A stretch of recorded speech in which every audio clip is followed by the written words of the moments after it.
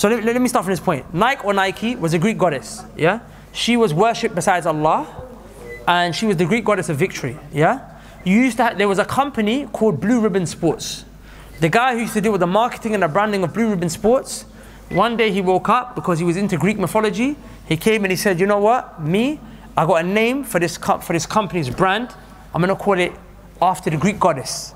Nike or Nike, whatever it is, but the guy who worked for the company said we're taking inspiration from the Greek goddess, right? Now in our Sharia, this is haram. Why? Because the Prophet ﷺ saw a companion who was wearing a cross and he told him take it off. We're not allowed to wear articles of shirk, articles of things that were worshipped besides Allah Azza wa Jal, right? So because Nike was a god or a goddess that was once worshipped besides Allah subhanahu wa ta'ala, we're now no longer allowed to wear it. Now, I'm going to quickly summarize a lot of the contentions that you might have, and you might not need to raise your hand in a second, so just hear it for a second. The first thing people mention is, but the days in the week are named after Greek gods as well, and Roman gods. Wednesday is named after Woden's day. Thursday is named after Thor's day. Thor was also a god worshipped besides Allah. So is this not shirk? So we say, no. They were worshipped besides Allah, but the prohibition didn't come with regards to a name of the day of the week. The prohibition came with regards to what you wear. Because the Prophet ﷺ told the Sahabi, take off the chain, the necklace he was wearing. It's about wearing articles of shirk. If I say, guys, we're gonna have a meet up on, this particular day, or guys, we're gonna do a da'wah project on Christmas Day. For example, last Christmas Day, we had a conference in this masjid, alhamdulillah, right? So we say, guys, we're gonna do this conference, this lecture on Christmas Day. Is that shirk? No, I'm just saying we're gonna meet on that day. That's not haram. The prohibition wasn't with regards to, you identifying a particular day in the week or a particular month in the year that was named after a god. It was with regards to wearing a symbol of another god, number one. Number two, the second thing, people say that this god's not worshipped anymore though. No one worships Nike or Nike anymore. So we say, regardless of that, Allah mentions gods that were worshipped in the Quran, Al-Lat wal-Uzza, okay, who were two gods that were worshipped at the time of the Quraysh. Are you going to walk around wearing a t-shirt of Lat and Uzza? Imagine a t-shirt of Lat and Uzza. In Surah Nuh, what did Allah say? وَلَا تَذَرُنَّ آلِهَتَكُمْ وَلَا تَذَرُنَّ وَدًّا وَلَا سُوَاعًا وَلَا يَغُوثَ وَيَعُوقَ وَنَسْرًا. These are 5 gods. These are 5 different gods' names Allah mentioned. Ya'uq, Nasr, so on and so forth. Are you going to wear t-shirts with these guys' names on there? No, you won't. And I'll tell you something else that's scary. These gods, Al-Lat wal Uzza, are they worshipped anymore today? No one worships them. But the Prophet ﷺ told us that the day of judgment will not come. Brothers, pay attention. The day of judgment will not come until people start worshipping Al-Lat and Uzza again. These idols are going to be brought back. They're going to be worshipped again. In another narration, the Prophet ﷺ said, and hadith is in Sahih Bukhari, authentic. لا تقوم الساعة, the Prophet said, the day of judgment will not be established حتى تضطرب علايات نساء الدوس على ذي خلص. The Prophet ﷺ said that the day of judgment will not come until the women of Daws, they start to move their hips and move and dance around the idol of Dhu Khalasa. Dhu Khalasa was an idol that the Prophet ﷺ told his companions, he said, go to Yemen and destroy this idol. They destroyed it in the time of the Prophet ﷺ, but that idol is going to come back. It's going to be brought back. And the day of judgment will not be established till it's worshipped again. So we know from that, just because an idol is not worshipped anymore today, doesn't mean it won't come and start being worshipped again. All idols in our Sharia are not allowed. If we have the ability, we have to destroy the idols. That doesn't mean you go into JD Sports and you start destroying all the Nike. Or you don't do that because we don't have ability, we don't have authority, it's not our country. So we don't do that. You don't go into... You don't do that. But if it was my Nike shoe that I owned, I would destroy it. I would destroy it because the Prophet destroyed all the idols. That name, Nike, is an idol. The cross isn't Jesus, but that cross symbolizes Jesus, the Son of God. You see?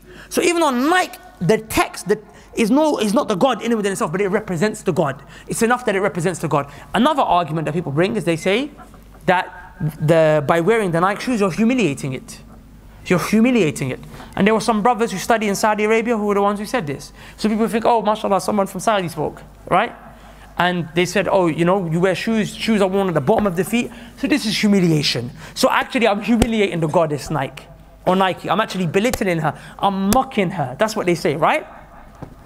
So to these people, we say to them, hold your horses, right? Because Shaykh Ahmed Najmi, rahimahullah, Ahmad al-Najmi rahimahullah, who's also from Saudi Arabia, he also passed a fatwa, but he said Nike is haram, okay? And his fatwa, inshallah ta'ala, is more correct. Shall I tell you why? Because just because in Saudi Arabia, people, when they think of shoes as something that's low, they think of shoes as something that's low. That doesn't mean people here think of shoes something as low. وعرف به مأمون به والعرف مأمون به إذا ورد. Shaykh Abdul Rahman Nasir Sa'di said, the customs of the people will be implemented. The Sharia, the ruling is in the context of the customs. So what is humiliation in Saudi Arabia and Pakistan is not humiliation here in the UK. Here in the UK, what you wear on your feet, is that humiliation? Rather, if you've got dead trainers, that's humiliation. A man will pull you up and crep check you and say, what going for you, Ak? Why are you wearing these Prim Souls from Primark? So, am I wrong? People, they wait in the queue for how long to get a pair of Jordans, huh? How long did they wait to get a pair of Yeezys? If you were dishonoring the shoe by wearing it, if you are dishonoring the shoe by wearing it, why would you spend £70 on a pair? Why are you spending money on something that you dishonor? I'll tell you something. If you told me back home in Somalia, not here, not the Somalis who are living here, don't get twisted, Axe.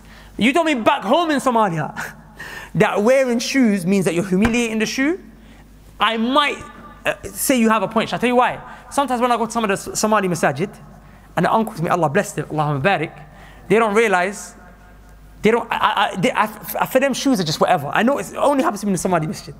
I sometimes will wear a nice pair of shoes. Nice pair of shoes, and I'll put it in the shoe shelf. And I'll come and it's gone. And where will I find it? In the toilet. They're using it as shoes in the toilets. Because for them, they see it as, I'm just wearing something on my feet. So if I go to one of them uncles from back home and I say, uncle, like, this is Gucci, he's going to say, bruv, at the end of the day, it's on your feet. He's not going to take it seriously. The other day I came and I had some nice slippers. These are expensive slippers, and they're not designer, but they're for my feet. They help me for my feet and my back or whatever have you. And they were gone. Uncle swiped them, and I knew it. So I went to the toilet. I was like, is it in the toilet? Is it not in the toilet? Where is it? And then just as I was like, right, okay, I've accepted it. I've got no shoes. And I walked out the masjid barefoot to go home. I saw one uncle. He said, my shoes, my slippers. I was like, uncle, these are mine. I was like, mine. And that's culture. It's calm. That's their culture. And you have to accept that. But that's not your culture. In Saudi Arabia, it might be like that. In Pakistan, it might be like that. But here, me, you, another Somali brother living here, he's been influenced by the culture. Here, culture is not to humiliate the shoe. Here, bruv, you rate the shoe. When a guy comes in, one of the first things you look at, what's his crep saying? You know the girls, they like your shoes. You know the girls are looking at your shoes. So you can't say I'm humiliating it. And finally, people come and they said another thing. They were like, why are you giving out Jordans? Jordans is made by Nike. I said, that's not my beef. My beef is not who makes the Jordans. The Prophet ﷺ did business, he engaged in transactions with the Jews. Are the Jews kuffar? Are they kuffar? Yeah, they are. So it's not who you do business with that's the problem. It's what you wear. What I wear cannot be a symbol of the kufr. I can do business with a kafir. I can buy from a kafir. I just can't wear kufr on me. That's the difference. The Prophet ﷺ, he gave his shield. His shield was marhoon عند اليهودي. It was with the Yehudi at the time he died. It was a transaction that he engaged in. But he didn't wear the religious symbols of the Jew on him. You understand the difference? That's the difference, my brothers. So, I hope that answers all the shubahat on this issue. But I would just say one thing to you, brothers, yeah. Put all the arguments to the side and discussions to the side. Just, are you confident knowing that when you die, when the angel of death takes your soul, at the time the angel of death takes your soul, you have the name of another God on you? That's going to be peak. On your shoes, or your t-shirt, or your hat. You have the name of another God on you. Are you happy? Be problematic, right? Assalamu alaikum wa rahmatullahi wa barakatuh. Brothers and sisters, as someone who gives da'wah, I want you to go to Jannah. Now we all know that anyone who's a believer will ultimately make it to paradise or go to Jannah, right? And that's true, but what a lot of people don't realize is, what does it mean to be a believer? Is it merely just knowing La ilaha illallah? No. Is it merely just saying it? No. The Prophet ﷺ told us in an authentic hadith that anyone who knows La ilaha illallah. He has knowledge. He has knowledge. He has ilm of La ilaha illallah. And then he dies. Dakhal al-Jannah. He will enter paradise. So you have to have knowledge of it. Knowledge of its meaning. Knowledge of its pillars. Knowledge of its conditions. Of what it necessitates. In fact, many people don't realize, but La ilaha illallah is the foundation of the whole religion. Everything stems from it. How? Where? In what way? These are all things that you have to learn. For that reason, we have an Islamic Studies Institute called the Knowledge College. And the very first thing that we teach on the Knowledge College is La ilaha illallah Muhammad Rasulullah. So if you click the link below, inshallah ta'ala, check out the website. Hopefully you'll join us on the other side. And you can start studying La ilaha illallah with us. And then from that point onwards, we'll branch out to the other areas of the religion. We start on a basic level and we work our way up to the top.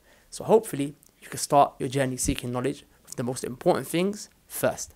Assalamu alaikum wa rahmatullahi wa barakatuh.